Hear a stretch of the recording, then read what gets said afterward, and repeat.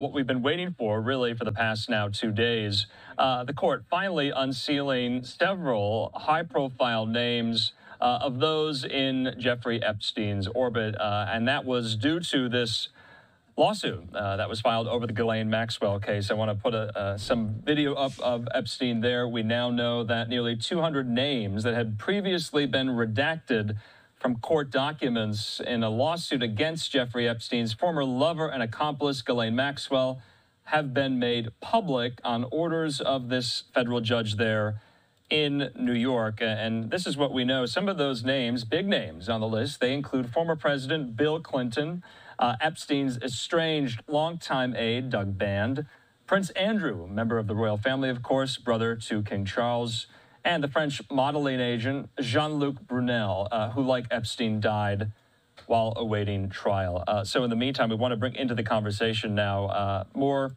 experts to kind of help us analyze all of this. Well, what does this mean for the Jeffrey Epstein story and saga? Moving forward, of course, Jeffrey Epstein died by suicide in a jail cell in 2019 at the Manhattan Correctional Center. Ghislaine Maxwell is serving a 20-year prison sentence. And some of Epstein's victims have gotten settlements from banks like J.P. Morgan Chase and also Deutsche Bank over their ties to Epstein's. And they were, of course, the banks that he did his finances from. Let's bring into the conversation right now senior legal analyst with The Messenger, Adam Klasfeld. He knows so much about this story. He joins me. Adam, thanks for being with us here. So the delays are over. We have some names. I have this now almost 100-page kind of exhibit here. This is just one exhibit with some of these names here. Have you pored over any of this here? Did anything surprise you, if you have?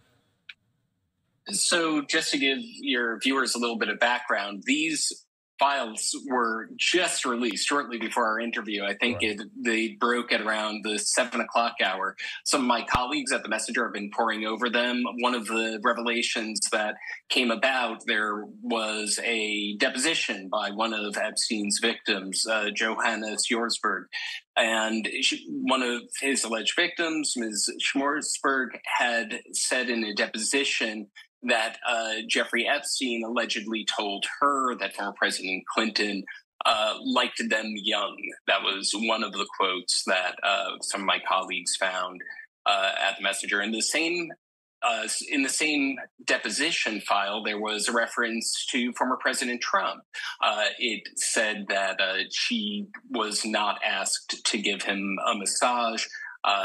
There have been other references in different documents to Prince Andrew, who your viewers may remember that Virginia Giuffre, who's the woman who filed the lawsuit against Ghislaine Maxwell that set all of this into motion, had also filed a lawsuit against Prince Andrew. Now, her allegations go into a little bit more detail in the Unsealed filings. She says in one of the filings, she alleges that she was forced into an orgy with the prince.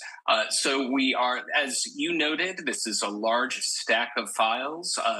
Journalists are certainly going to be poring over it to see how many of these allegations are new, how many of these allegations are rehashed.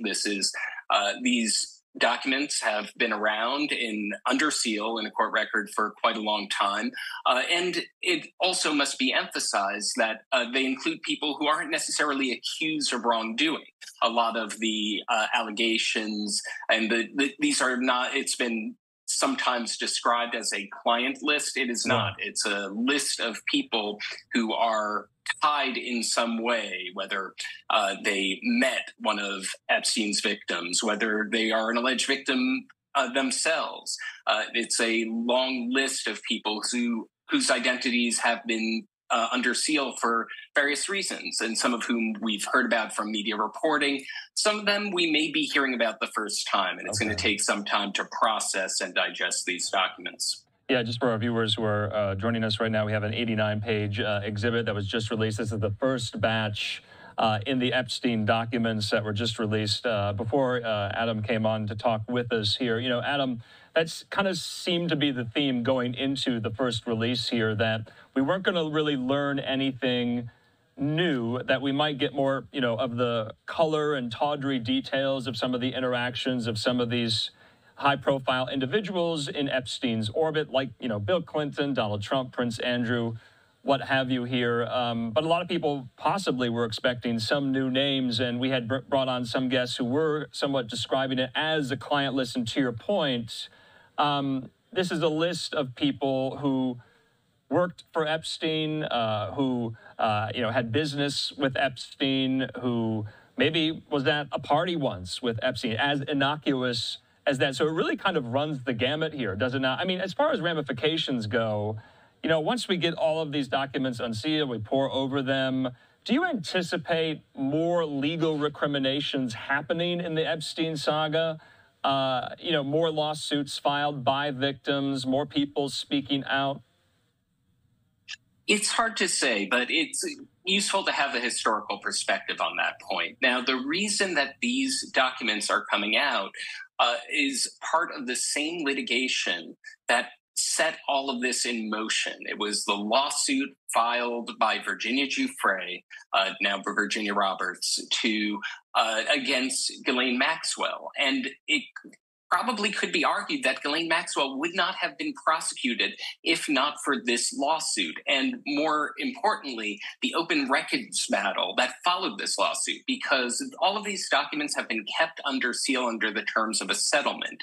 It took an unsealing fight brought forward by the Miami Herald and its reporter, Julie K. Brown, who brought this to court as an open records battle and won up to the Second Circuit Court of Appeals, starting a string of releases. And the first batch of releases brought enough pressure that started the first prosecution of Jeffrey Epstein, and after his suicide, the prosecution of Ghislaine Maxwell and her ultimate conviction. Right. There have been other litigation since then. There has been litigation looking at the financing of Jeffrey Epstein against banks involved where he has been a client, and the bankers that he has engaged with. And through that litigation, we learn new people who may be connected to him, and we learn new information, new allegations,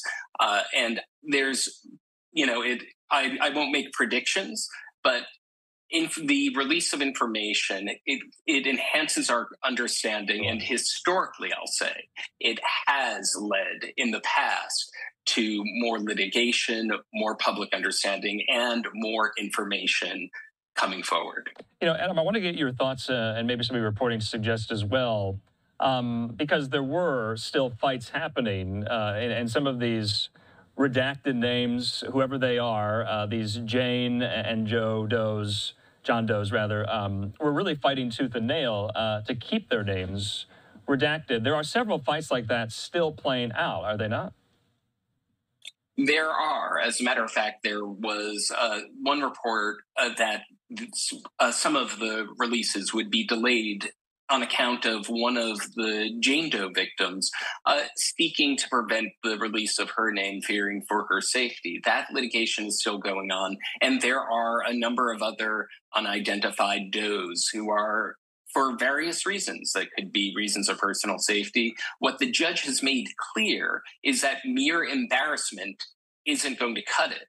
Now, there have been, and we've seen through these releases, embarrassing information. I think it would be fair to say that this, some of the headlines already that this release has produced has been embarrassing to Prince Andrew, has been embarrassing to former President Clinton. What one can debate the kind of import of it, and there will surely be responses to what was said in those depositions. But the judge has made clear that there are valid reasons for sealing, and embarrassment isn't going to cut it. So reputational harm, to your point, that is not a standard the judge wants to kind of consider or contend with for some of these individuals who really contested and, like I said, fought tooth and nail, still are, to keep their names redacted here as well. A lot of people were kind of griping about why this was delayed for so long. And of course, you could say, you know, justice delayed is not necessarily justice denied. We have all of these documents now. We have to pour through them as well. What are you going to be looking for as you pour them over? So what we'll be looking for is we're going to look for the information that we had in the past versus where things stand now. Okay. It should be emphasized that a lot of the people whose names appear on these documents haven't been accused of wrongdoing, and that includes former President Clinton, despite the deposition saying what Jeffrey Epstein allegedly told one of the victims. That there will be looking into Prince Andrew. Obviously, there was going to be there was a lawsuit filed against him. That lawsuit ended in a settlement, leaving some mysteries unsolved. So we're going to check the names. Journalists are going to see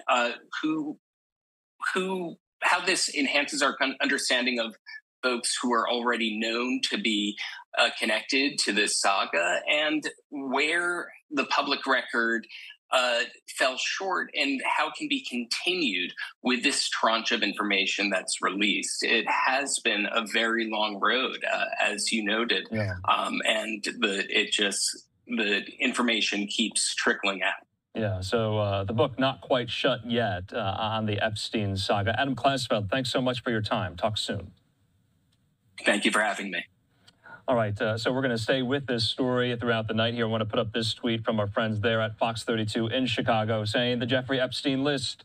The court has unsealed names in the Ghislaine Maxwell suit, and we are pouring over all 89 pages of them here at LiveNOW from Fox.